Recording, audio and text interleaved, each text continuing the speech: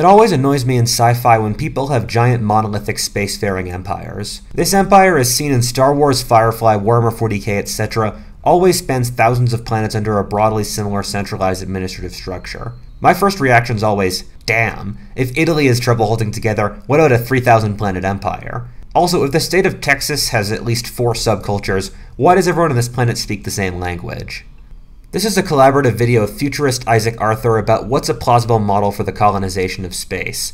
I'm an expert in history, which comes with some advantages since human nature and the laws of war, power, ethnography, and stuff like that changes very slowly, but it does come with other disadvantages, namely technology and the real changes that the future brings that he specializes more in. Thus, the two of us are working together to try our best to create an accurate picture of what power and governance among the stars, or at least planets, might look like. This video is part of a series with part 1 being on Isaac Arthur's channel, and you should check that out in addition to watching this. So let's get started and see what geopolitics among the stars would be like.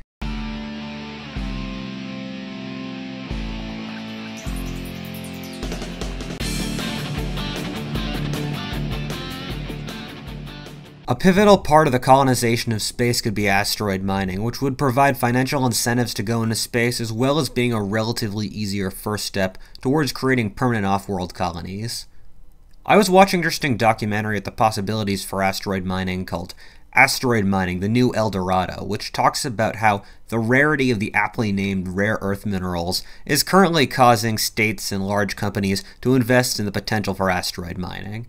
There's even the possibility that out of this competition could come the answer for our energy crisis. I was able to watch this on Magellan TV, a documentary streaming service made by filmmakers that has the richest history content of any streaming service. It also has a variety of stuff such as futurism, science, like this documentary, or history, folklore, geopolitics, and the stuff we generally talk about on this show. Honestly, Magellan's a great place to start learning about anything. Magellan's compatible with basically any device and is 4K with no additional cost. Click the link in the description to start learning about whatever inspires you today. Colonizing space, at least in the near future, would be deeply expensive. You realistically need a country or a coalition of countries with populations over 100 million people and a massive economic base. There are only a couple countries in the modern world capable of this as of now. The most likely and obvious option by a truly massive margin is the United States. As the world's largest economy with 300+ million people and effectively pulling on Canada, Mexico, the Antipodes, and partially Western Europe as economic and political feudatories. The US is the largest capital market in the world for funding this sort of thing and is on the cutting edge of technology. It also has a pioneer spirit bred into it of massively expanding for its first few centuries. To be frank, Americans are really not comfortable not expanding, and space is what's left after Wyoming and Alaska. The second option is obviously China. China is the world's second largest economy, has tremendous amounts of capital, a good technology sector, a big population, and massive industrial abilities. China is the most outgoing of the great powers today, forging alliances around the world and investing tremendous amounts around the world, and is also currently looking into space. After this comes Russia and India, both of which have the raw ability but several mitigating factors working against them. Russia is effectively broke and significantly economically weaker than either China or America, having a smaller economy than 2 American states individually. Russia, however, has a pre-existing space system and punches far above its weight in scientific and military ability. India, meanwhile, is the demographics and economy, but India hasn't really done anything aggressive or expansionist in its entire history. Meanwhile, its government's normally torn apart by so many special interests that forming something like a space colony program might be difficult. Finally, we get to 4th tier players. The European Union totally has the size and capital to fund a space program, but like the Indians, has no record for aggression or expansionist acts. If the European Union can't deal with Yugoslavia, the 2008 financial crash, the Ukraine crisis, or Greece without resorting to the Americans, they're not going to have a space program. It would likely turn into a conflict between the Germans and the French who would be paying for it, and countries like Italy, Spain, and Cyprus that would want proportionate representations of their populations who would be lacking in the scientific and technical skills necessary for space colonies, or arguing for proportionate divisions of the revenues from asteroid mining, even though they'd not be putting proportionate spending in. You also might get powers that could come into existence later in the 21st century here.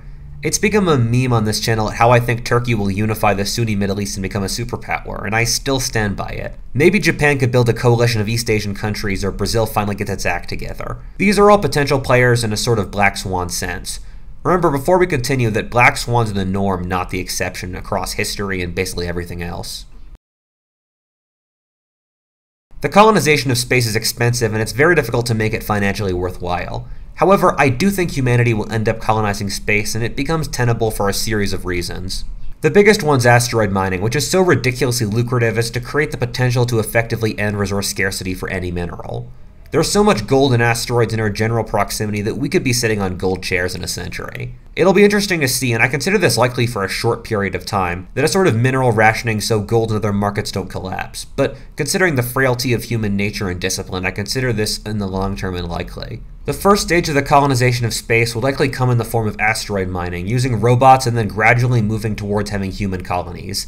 In the same way that the English and the French fished off the coast of Newfoundland and New England for over a century before putting settlers there, and the fishermen set up a network that the first settlers could rely off. This already brings up an interesting factor that we're already starting to see. Elon Musk is trying to colonize Mars as a private company, yet there's no way he doesn't directly or indirectly hand power over to the US government. This is similar to how a lot of colonization works, with the British colonizing India with the East India Company, or the Dutch South Africa with the VOC, well, in reality they were working very closely with their governments. This is since the companies are a good way of concentrating talent on the people who want to work on the project and raising capital since investors want to be paid back, which doesn't occur with governments. Similarly, companies can do things governments can't. The East India Company committed absolutely horrific atrocities and corruption that the British government itself would never have gotten away with. The second major driving force towards colonization could be military worries. There's no question the next major war will be fought in space. We already have the weaponry to strike down enemy satellites, and they're so integral to our civilization that they'd be fought over.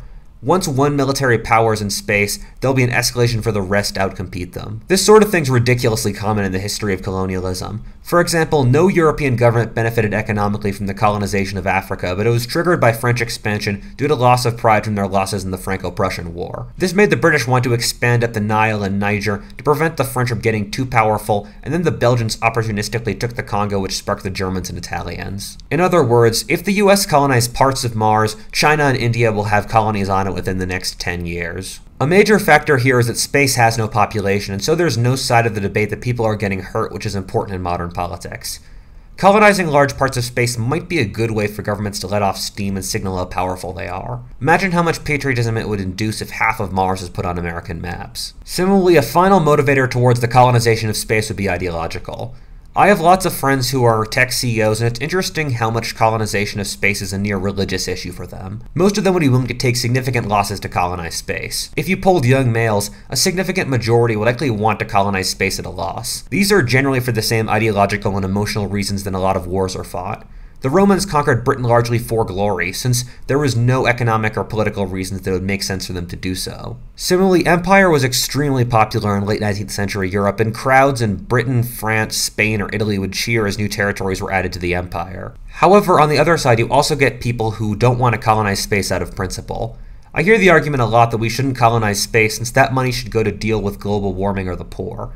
This ignores that the colonization of space wouldn't be super expensive, and if you want money to help the poor or global warming, there are other massive expenses like the healthcare or military in the US that you could cut.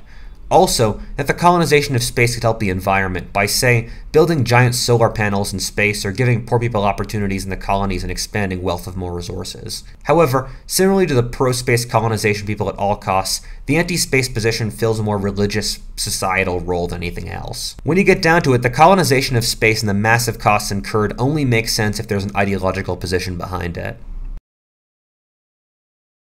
The sort of demographics that would colonize space are heavily dependent upon local conditions, but I can use some of the rules from previous colonies in history to try to predict how they'd turn out. For now, let's just assume conditions that allow easy mass migration of millions of people, and I'll use the US as an example of society since that's what I and most of my audience are most familiar with, but you can apply similar patterns to other countries. Firstly, ethnic minorities have been overrepresented in colonies. You saw this in the British colonies with the Scots, Irish, and Welsh, and in the Spanish with the Basques, Muslims, Jews, or Asturians. In an American colony, racial minorities would be overrepresented. This might be mitigated by the second law that the middle classes, and especially the lower middle classes, are always overrepresented since they have the money to travel, which would likely be expensive for a journey to another planet, but also don't have enough to be tied to their location. This pattern of ethnic minorities in middle class would mean that Asians would be very overrepresented, and African American numbers would go down. Also, in an American colony, expect large amounts of Europeans if the Europeans didn't have a colony of their own, possibly numbering around 25% of the American colony's population. This is similar to how talented Europeans often end up in American science, cultural, and business spheres. Also, a possible group to look at are digital nomad and expat communities, who are decently good proxies for the people with the adventurous spirit that'd be willing to colonize space.